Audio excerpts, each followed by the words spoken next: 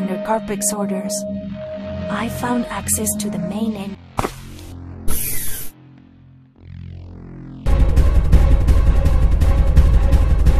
I see you!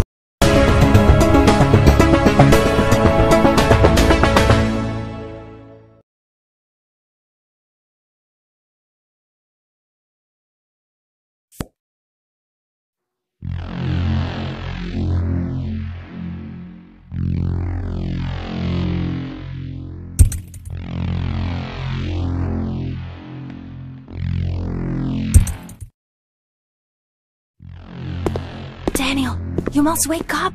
Are you still unconscious? Oh, thank God! I thought the shock was too strong. When you saw me, I was pretending to be controlled by Corpex, but I couldn't let them catch us, so the virus you had installed gave off a strong electric shock, so you wouldn't accidentally give us away with your reaction, and we'd be discovered by the guards. You were taken to a cabin. You should be in the main car of the damn train. Yes, the virus behaved as if I was talking to you. I needed you to trust 100%, and my image gave you peace of mind. But with the electric shock, everything was lost. We're stuck on the train, but getting closer to our target.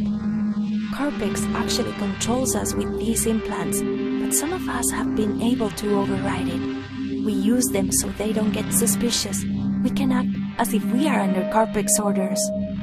I found access to the main engine. It requires 2 special keys that the officers will have. We need to turn both keys at the same time. Find me when you have them. The 2 officers come out of their cabins from time to time. Be careful they don't see you, or we will have lost the advantage we have. I have to find out where the damn boss is, and who or what is the one they call Lord.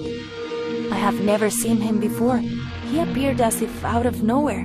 While you locate everything you need, use the inoculator to inject each crew member on the train with the virus you can locate in the room. You won't wake them immediately. They will be under Corpex control so as not to raise suspicions. But remotely, if we are ready, we can release them. This target is important. We are a few kilometers away from Corpex.